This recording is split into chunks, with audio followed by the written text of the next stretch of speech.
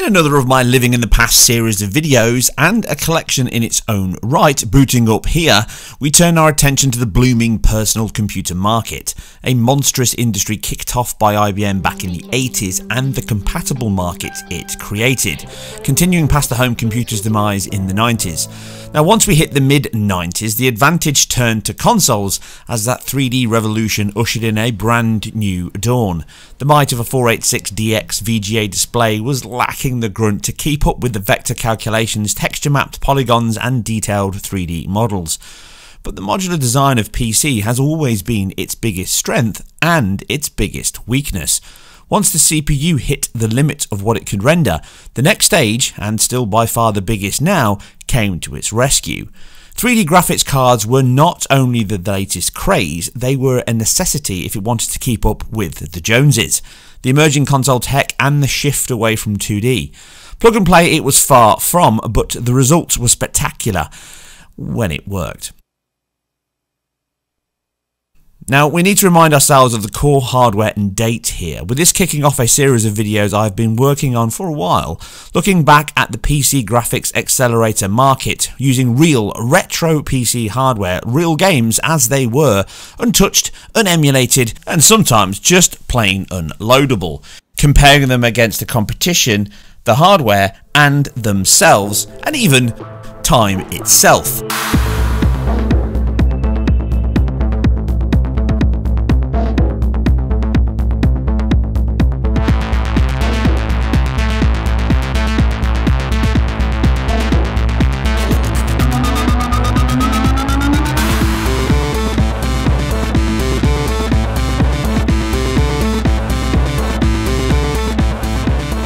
Now, the very first video here is the early days and the true market-grabbing card from Nvidia that launched them into the front with their explosive TNT range. Here with the second card of that mainstream grabber in the TNT2 M64. This was the cutback 64-bit bandwidth rather than the full-fat 128-bit that the bigger end card had, but this tended to only affect you when you cut back on the texture resolution depth, the screen depth, from 32 to 16-bit. Now this was a card that competed with the PowerVR, the ATI Rage, and the daddy of the day, the Voodoo 2 from 3DFX, arguably the best Voodoo of them all. Now at the heart of the VIA machine, another classic piece of hardware back in the day, is AMD's last conquering CPU of the Athlon XP, here in budget form with the Duron, the connoisseur's choice of value CP back then. Now this actual machine is one I know well, as I built it for relatives back in 2000 as a home PC with light game use. This was a lucrative market in the late 90s for me and others, and I nearly went full time, I was so busy with it. I took it back from that owner a few years ago as it had been consigned to the loft. It gives us a good sample of just what the move from real DOS operating systems, software-based rendering, single-digit memory was like, and it all started to leap into that GUI-based OS, hardware-accelerated 3D, and hundreds of megabytes of RAM, and upwards of 1 gigabyte hard drives. The 2000s were a very productive time. A much faster and more explosive time than now, in fact. In the space of 4 years, the PC market went from behind the console space to the front, with some epic toing and froing along the way and just past, but this is all for videos yet to come. But what is it like to really be a PC gamer back then? Well, by 1996 or so it had become much easier, but I have another video that covers the earlier Windows 3.1 time coming. Now at this point PC hardware was much simpler to build, buy and upgrade. Drivers, operating systems and choice had really expanded, but the ease, simplicity and compatibility of modern plug-and-play PC as we enjoy it now was still quite a while away. Now you have not lived a day as a PC gamer if you've not tussled with sound card choices longer than a phone book, I/O ranges and IRQ conflicts, high mem sys files, CLI driven browsing and degaussing. Yeah, the satisfaction of a good degauss can never be under-egged. Like a fine wine, it just gets better with age. Now, you see, back then the market was in flux and inundated with choice, hardware and software. A chip. A chip that could revolutionize medicine as we know it.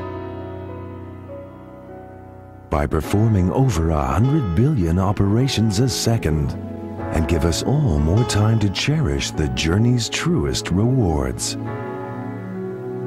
But then we thought, hey, let's use it for games.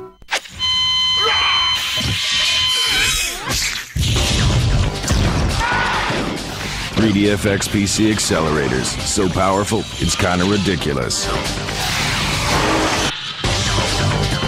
Leaving aside the satirical humour of the 90s and the much better quality of adverts, which I sadly miss, this also meant that multiple methods were used in this emerging market. Such companies Silicon Graphics invented their OpenGL API, which was pushed out to PC for 2D and 3D rendering, and then Microsoft had to step up from a DOS-based video interrupts to the introduction of its GDI-enhanced Direct Draw. The biggest impact though came from 3DFX with its proprietary and totally excellent Glide API, exclusive to its range of cards. Now this only focused Microsoft, and certainly teams were picking OpenGL and other formats. So to compete, a little piece of software called DirectX was born, which went head to head with these other competing APIs. The graphics card drivers were very different then as they are now, as was the hardware and the landscape as a whole. Now this uncertainty meant that in many games and software your experience could vary more than a holiday flight with Ryanair. Now if you were lucky, the chosen game would install first time, follow the prompts and pop up. The majority though was checking specs, spying RAM, diving into hardware checks and setup screens, or even back into BIOS to turn functions on or off. I have lost weeks of my life in pre and post Windows, long sessions just to get something on screen or out of the built-in tower speaker.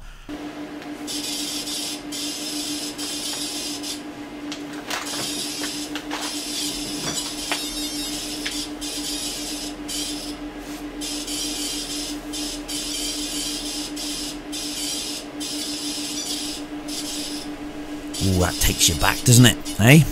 Now, you became good at checking your hardware settings, memorising the DMA channels or interrupts, knowing that 32-bit depth may crash your system, and page swapping was a no-no for games, as demonstrated here by Max Payne.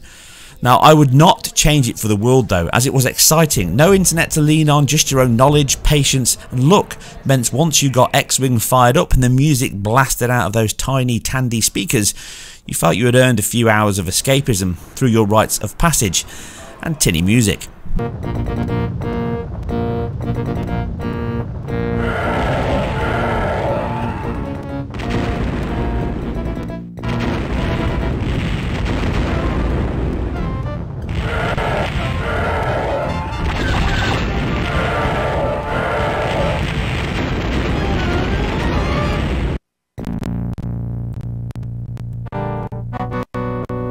Now, I would buy some games knowing I had fun ahead of me that evening to figure out the requirements, I could beat those minimum specs or not.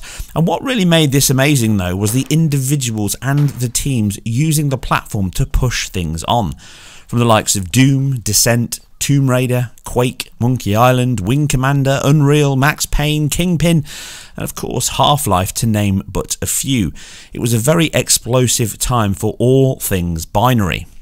Now, as is always the case, competition breeds innovation, and innovation breeds technology, and that was certainly true here, if ever. CPUs, GPUs, software-driven rendering, hardware-driven rendering, and combinations thereof. Now, this machine kind of straddled that point where PC graphics technology was moving up and getting closer to what was about to land with the PS2 and the Dreamcast. Arguably, you could get some cards nearer that time that were nearly as good, but they weren't as polished and there were options and issues along the way. We're not going to delve into that too much here, but concentrate mainly on that split between CPU-driven software renderers and hardware-accelerated ones, and just how that is actually vastly different when you use that terminology as a catch-all.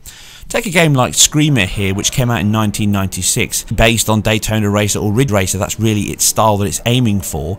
This title was one that really pushed the boat out in terms of PC, but it was completely driven by a software renderer. That means the CPU did all the work. That's how things used to work back then. Predominantly, that's how things worked on the 32-bit consoles as well. Both the Saturn and the PS1 heavily relied on their CPUs to generate all of their outputs, calculate the vertex calculations and the images on screen. Now, the biggest fundamental difference here, though, with the PS1 and the Saturn was the PS1 did have additional hardware to help with this calculation, the GTE, the Geometry Transform Engine. Now, what this did was, it wasn't essentially a GPU, it was a secondary CPU or DSP, a calculation that helped for vector mathematic calculations for things like lights, geometry, polygons, and certainly the coordinate transformation from a 3D world into a 2D one, that matrix calculation. And that's why it was able to generate 3D worlds much better. But fundamentally, it was still a completely 2D driven game. No depth buffer, no understanding of depth at all on both consoles. And this is predominantly why the Saturn had two CPUs, because it tried to use that to basically mimic what the GTE was doing on the PS1. And it just simply wasn't as good because it wasn't dedicated to it. But fundamentally, they both suffered from the same issues, and that was a very limited understanding of depth in the image. Now, there was no hardware Z or depth buffer at all. Arguably, you could use a software solution, but they realistically just drew vertices from back to front over each other to give depth. And this is why you get Z fighting, clashing, clipping, and all those areas that are predominant and ever present across retro titles, and I've covered that in depth. And this also affected the PC equally, although with hardware like the TNT2, hardware Z buffer was added, just like the N64, one of its big steps forwards, and this solved this issue by actually having a dedicated buffer here in the TNT, a 24-bit buffer. And this created a depth index of where vertices would be within the depth of the back and the front of the screen. And this index allowed you to draw calculations and stop this clashing and this clipping of issues, which you can see quite clearly here in the software-driven version of the PC, in the software renderer, as I'm trying to show you all the clipping issues now, everything's rotating around. Now, it would reduce this to almost being not present, but dependent on the complexity of the scene, you could still have this limit if you broke that 24-bit depth. That's why you have clashing, and these are issues you can see here on the PC version of games such as Tomb Raider, which does exactly the same thing. Lots of Z fighting, lots of clashing, all the issues that you saw on both the Saturn and the PS1, because it was a quasi-solution between hardware acceleration and software-driven rendering. And that combination limited some of the choices people could make, but it also limited the options in the games. Tomb Raider was a standout title, as we all know. One that kind of stands shoulder to shoulder with something as mighty as Super Mario 64.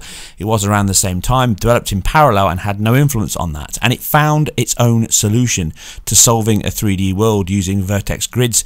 And this was transferred across to the PC, which has a very decent port. Again, though, this is running on a much more powerful PC than what was available at the time. A 1.1 GHz Duron here is potentially, arguably, almost exactly the same as a 1 GHz Athlon XP. Hardly a poor CPU then, and certainly not even available back in 1996. So this isn't really a view of that, we'll come to that in another video. But you can see the shift from software to hardware-based rendering once we moved into Tomb Raider 3.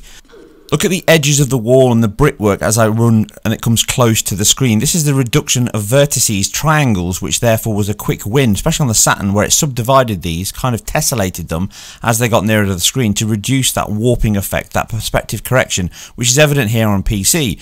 Now, it's still present on the high settings, but it increases the triangle count, therefore it subdivides like the Saturn did and improves that image quality. But here with Tomb Raider 3 in full hardware-based Z depth, it doesn't have any of these issues at all with Z fighting and warping, because every vertices, every triangle, every UV map is all hardware calculated and given an index table, so therefore it reduces that warping and that shift because it actually understands the depth of the object it's wrapped around, the UV coordinates, and therefore the texture map is readjusted based on that view, that angle, and the depth on screen.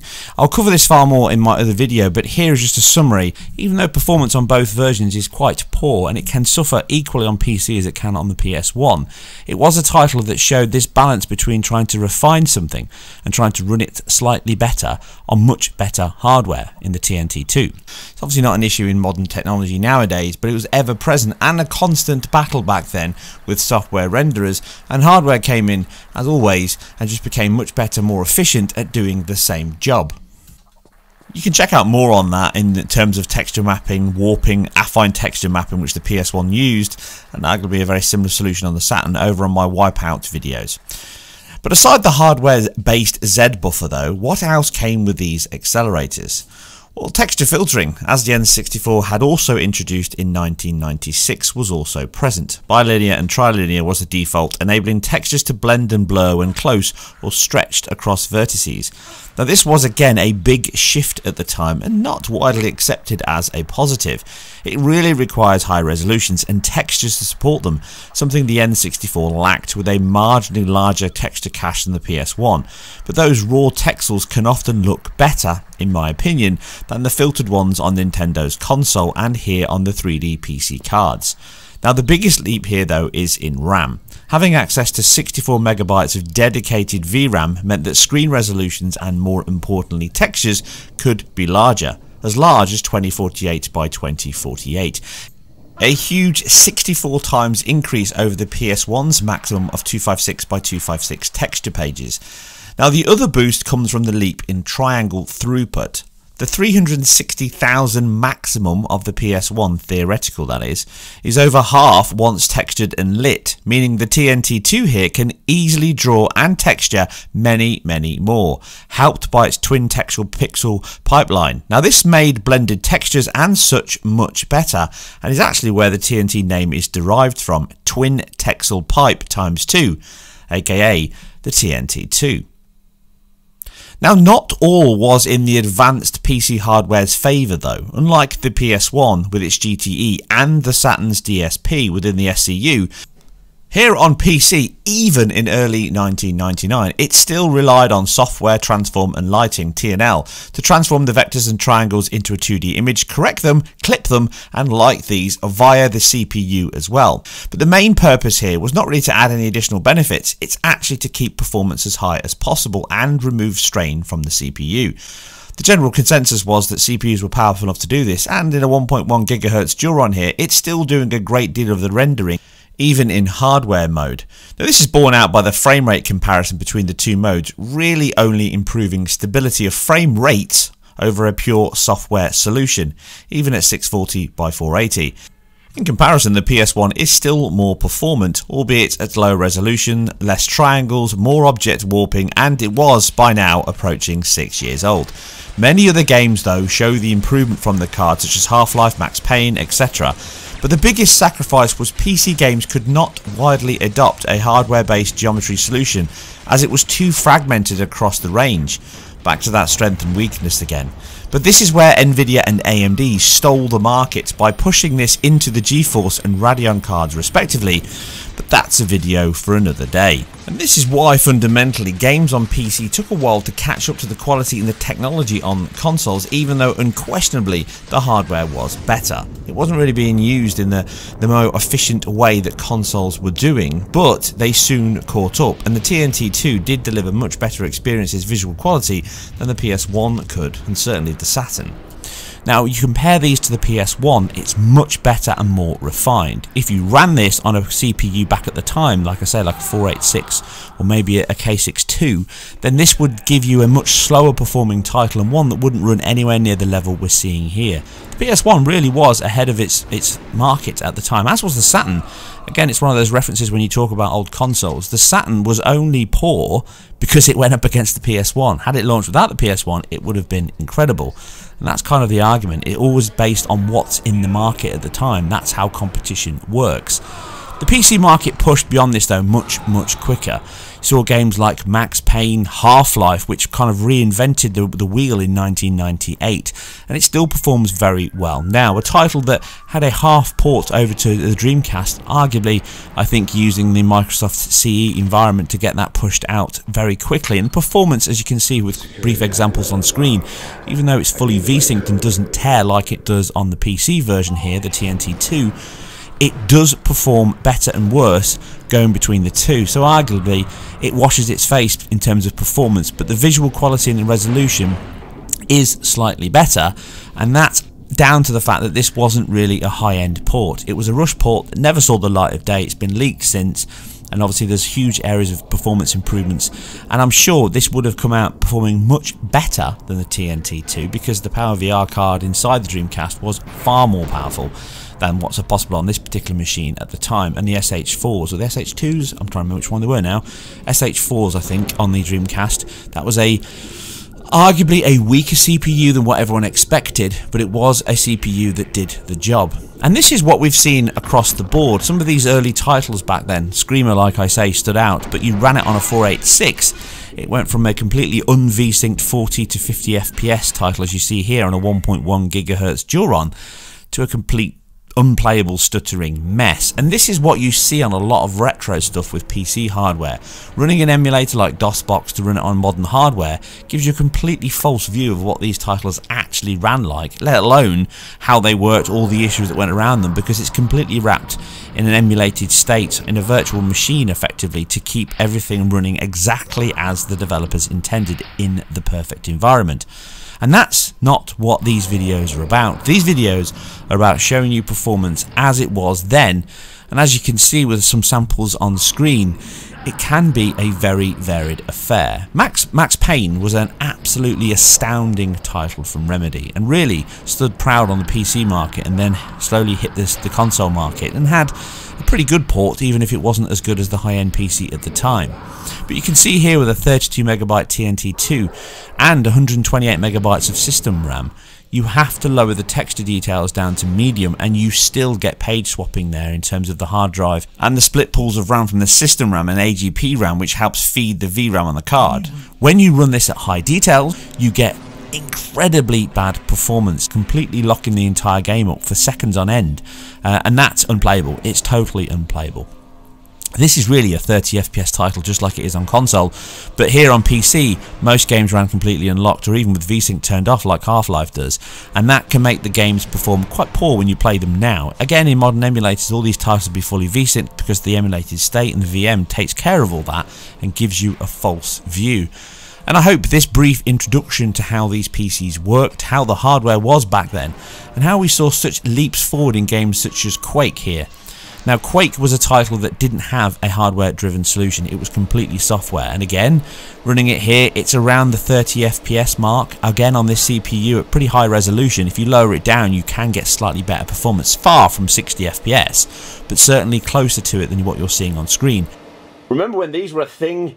When that progress bar would shoot up, the lines would shoot, and you'd wait for it to install? And actually, the progress bar was always accurate. You could rely on it. Not like nowadays, where Windows time is a special time. And that's it. We have installed Quake 2 on this ancient PC. But the question is, how does it run? Hear that click? The click of the monitor changing its refresh rate. And there we go. A completely software-driven render of Quake on an old PC. And as you can see, it holds up very well indeed. Now, this was a PC circa late 90s, early 2000s, so it is pretty good, and this is running a Duron CPU, but you can see the game was heavily optimized towards CPU software-driven rendering, and it worked superbly. This is an old machine. It looks amazing on a CRT. That's exactly how these games were designed to be played. But I remember when this game came out, and I actually had a 3DFX card, and I moved over to this game, and I flicked it over to the hardware renderer, and then all the hoo-ha that we all knew and loved was, hang on, what's happened to the textures? And that's because it moved from this to texture filtering. So we had all that additional hardware benefits that GPUs, or they weren't really called GPUs, but then graphics cards were really giving us at that point. And software wasn't doing any of that. It was literally drawing naked pixels as naked as the day they were born. And that's exactly how CRTs are designed to see them. So once you move from this, if you move out and go into the options menu, we move to video, we can see that we have options here. A default OpenGL, 3DFX OpenGL, and a PowerVR OpenGL. Now, we have quite a few resolution options. I'm going to move to possibly 800 by 600 and see how it gets on. We'll go to default because we could have issues. Let's keep the screen size pretty big. Full screen, yes. Text quality, yes. 8-bit textures, yes. Because 8-bit textures were really down to things like a lot of the TNT2 cards had limited bandwidth, 64-bit bandwidth. So some of the NVIDIA were pulling tricks back then, even selling two cards with the same name, but actually one of them was 64-bit bandwidth and one was 128-bit bandwidth. So the bus speed was a bit of an issue back then, hence why you still had 8-bit textures as an option, which is it lasted quite a long time in the PC world. There's that satisfying click as the monitor changes.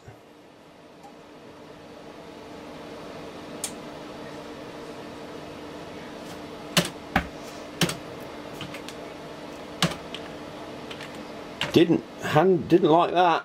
Let's try 640 by 480.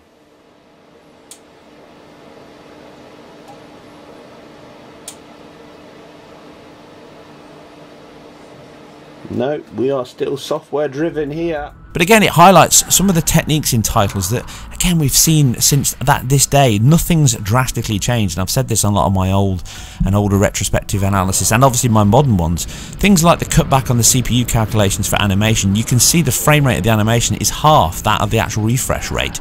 So characters in the game move at 15, 30 FPS, sometimes lower, and that isn't even distance based, that's just across the board. So it can make the animation look stuttery even though the game can run at much higher frame rates. These are all cutback and sacrifice optimization techniques we've seen in modern titles even to this day. They will continue. There's lots of options. You've got CPU culling of the geometry to make sure that calculations of vertex are kept to a minimum. But when you move to something like Quake 2, which had a retrospective hardware accelerated version released, an API driver, it doesn't work here in my TNT 2. This was a common problem back then. The OpenGL driver just doesn't work for the TNT2. It's the same issue with Half-Life. When you try and run the OpenGL driver, it just doesn't run. But when you run it in DirectX, it does run, and again, this is the version you've seen on screen earlier, and now the hardware accelerated version does run actually quite well. Again, VSync is completely turned off, so performance is pretty good, but it does tear all the time, which can be quite distracting. On top of this though, other titles tried to push the boat out even more, and you got to the point in 2001 where you had Mad Onion coming out, which everyone knows now as 3D Mark. They released their solution to testing your GPU and pushing forward with all the emerging techniques that were coming out around that time with the GeForce cards, the ATI new cards, and obviously the GeForce 3, the groundbreaking title that it was, pixel shaders, vertex shaders, and all of those areas in terms of programmable shader systems. That was the biggest leap forward, and it hasn't really drastically changed from then till now. We're still using very similar techniques, but moved to programmable shaders and allowing people to use the AIUs as they want in terms of compute or direct compute or calculations of 3Ds, or even the solutions we've seen in the NVIDIA cards with the RTX and obviously the RTX cores to help out ray tracing. It's all about giving developers choices, and you can see the trends back then to now as things slowly evolve, pick up, improve. And again, the 3D Mark test was one of those moments, like you've got now with the RTX cards, where certain features in games you just can't turn on because they're not available. And that's quite an exciting moment. And I'm not saying that what's seeing now with RTX and ray tracing is the same level as what we saw back then with 3D acceleration pixel shaders, but it is a huge shift forward. And hopefully this video gives you a look back at what we used to enjoy back in the late 90s and early 2000s. And if you like this or anything else that I've put together, you know what you can do. You can subscribe to the channel, get my numbers up, and share this with people and other videos so that I can improve my view rate and my impact on the market. Now, I'll put a little link below to what you can choose for the next video. What's the most important area you want me to cover? Is it to go back to Windows 3.1, the older systems, pre-acceleration, completely CPU driven, back when Doom was just a twinkle in John Carmack's eye? Or do we want to look forward and move into the benchmark, which I've done quite a lot of already, of these various cards, including one very, very close to what was in the Dreamcast at the time, and some interesting results there, comparing that card to the Dreamcast itself. Just how impressive that console was, and just where it was lacking in certain areas of PCs as well. But anyway, you can leave your thoughts and feedback below, and you can chat with me on Twitter if you want to. But for now, I'm out. Stay cool, stay calm, stay retro. I'll see you on the next one.